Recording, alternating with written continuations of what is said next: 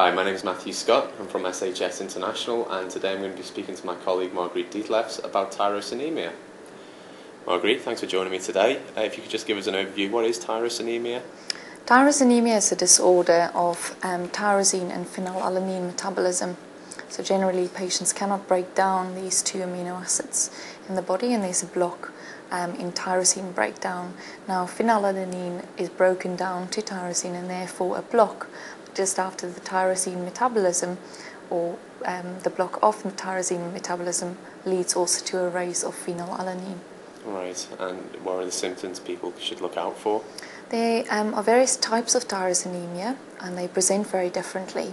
Some of the tyrosinemia types also have problems with methionine metabolism, and therefore needs careful monitoring of the methionine.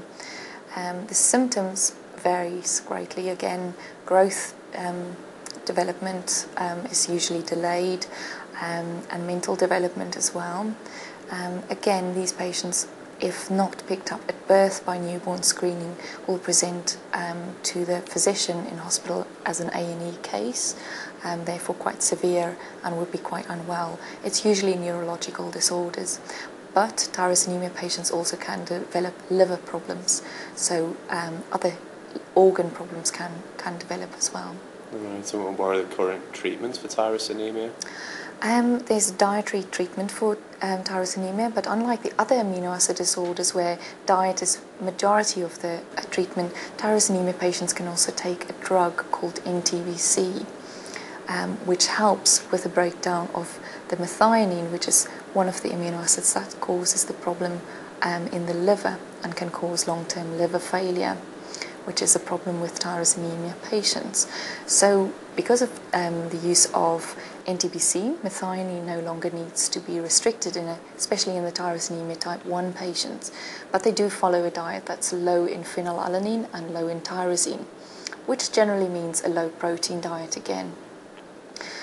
In addition to their diet, they take a protein substitute, usually that's free from phenylalanine and tyrosine.